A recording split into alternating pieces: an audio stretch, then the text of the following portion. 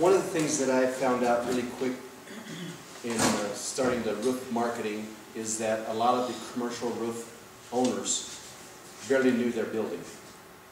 You know, they knew they had a roof, but that's about it. You know, if it's not dripping down on their keypad or they got something falling in, they think they got a good roof. You know, so if you cold call or whatever, come in and ask them if you can go to check the roof, I said, oh, my roof's fine. You know. And then, you know, by talking to them, say, well, could I go check it? You know, I noticed there's a little rust from down the road. Oh, really? Yeah, you know. And when I go up there and check it out, take pictures of it, and what we've done is we were just talking here in our office one day, and I had a couple different marketing guys, including Jonathan, help me. And we decided that as hard as it is for us to understand all the different roofs out there, all the different coating, membranes, and all that sort of thing, if it takes us 4 or 5 years to figure this all out, or a lifetime, what are they going through?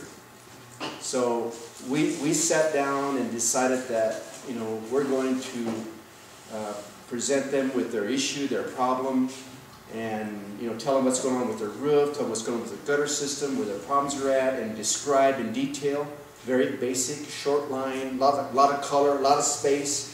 Not like reading a letter from your grandmother, you know, but just bullet points of, here's what we're going to do. We're going to clean your roof. We're going to wash it with a 4,000 PSI washer. We're going to caulk all the cracks that are over an 1/8 inch wide. You know, and this is the process that we do, and all the way down through. And then we give them a price. And in the back, I mean, if you can have 100 references, do it.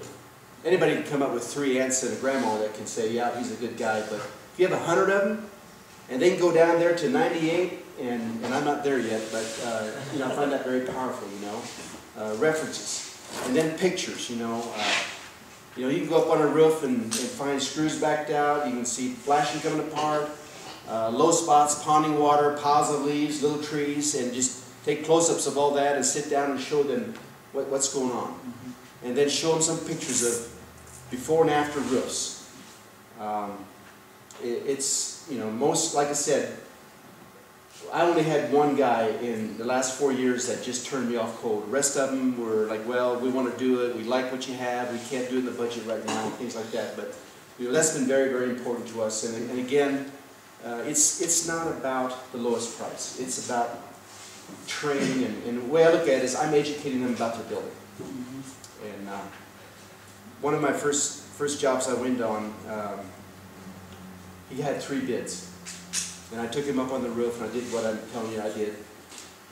And it was early on, you know, and we went up on the roof, and I was showing him what we're going to do and all this sort of thing, and he was standing there, I was over here, and I had just barely started, and he just goes like that, and I'm like, he's shaking my hand, and I shook his hand. He said, you're doing my roof, and he said, let's go down to my office.